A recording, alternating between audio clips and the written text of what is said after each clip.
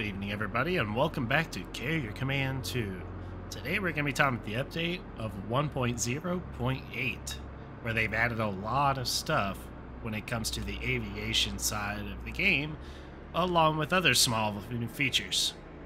Some of the features include, like, zoom on your cameras for cannons, and a bunch of other stuff to prevent you from aviation falling over the side or just basically crash it.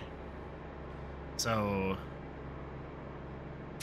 I'll pull up the notes here in a minute, and we'll go over the notes and just have a small little brief play. So here you can see the notes. You got a little bit of a list of a rework for AA missiles, so only target airborne units, which is really nice, because in that case you don't have to worry about it targeting surface vessels for an immediate threat to the carrier anymore. They've reworked the IR missiles to only target units on the surface. Rework of improved winged vehicle attack behavior. Air vehicles now fly at 400 meters altitude when returning to the carrier to avoid ground collision, which I don't know about any of you, but I've had them crash into a mountain and island and all kinds of crap. So I'm glad that that was implemented. Winged vehicles now stagger altitude when in a holding pattern to avoid air-to-air collision. So that way they don't have, run all over and top each other. Reduce music volume by 50%, which, let's be honest, it was extremely loud. Improved target locking. Oh, torpedo target locking. Oh, can't English today. Improved missile target locking. Improved rotor gun run behavior, which I'm going to show a brief little play of that. Winged vehicles no longer occasionally crash during an attack run, which is really great for your albatrosses, because I've had them crash in a mountain so many times when they were going to fly down and shoot a walrus or a bear. Mantas no longer crash on a wait order. I've had mine plummet straight into the ocean because they didn't have anything to do. Straight kamikaze style. Various English tics fixes. Helicopters are now very unlikely to crash when landing, which I've had my Razor Bills crash so many times. It was so annoying. Air vehicles now correctly trigger rocket pods. AI noisemakers no longer expire too quickly, which I think before they were only doing like 30 seconds, which was hardly anything. Server carrier vehicle lift position now starts in the correct position. So before they were like floating in midair. It's kind of trippy. Manufactured barges now spawn with the correct type of camera. Resolved AI land and sea units running out of fuel. Vehicle state correctly restored when loading game for aircraft currently taking off. I actually had it multiple times where my aircraft would be in mid takeoff and I load the game and all you could see is it cartwheel down flight deck. Correct velocity applied to launching aircraft to make takeoff more smooth. Set correct power and gear state to vehicles when force docked. Vehicle control screen no longer centers to enemy carrier when tagged. Vehicle IDs wrap at 999 in screen UI to fit in layout. And for the VR people out there, added zoom to weapons cameras. Can now scroll through your inventory, and you can now scroll through your radar range, which I've heard a lot of people complaining about. Now, with that being said, I'm pulling up on a 2-shield island, and I'm just going to be basically taking it over. So if you care to watch, please feel free. If not, please check out some of my other videos on Carrier Command 2, and I hope you enjoy the show. That being said, I'm going to put it in a small time lapse just so you can see, but I'm just going to be basically briefly going through some of the changes that they made, such as torpedo lock procedures, Razor Bills attack patterns, same with albatrosses and mantas. So as you can see, there's a swordfish right in front of me, and we'll go take the island and see you at the end. Have a good day, everybody.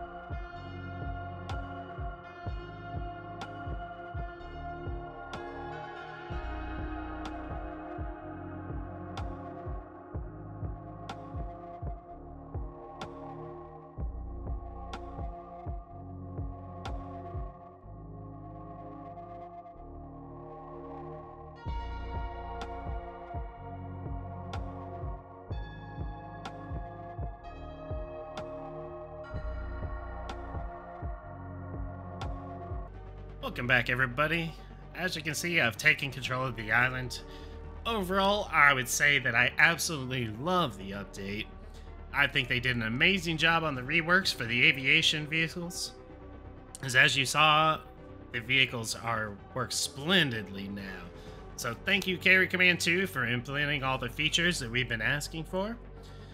And I look forward to seeing more future updates. Stay tuned for future updates on the channel and any further information that you may have. If you have any questions, please feel free to leave a comment down below and I'll try and get back to you as soon as possible.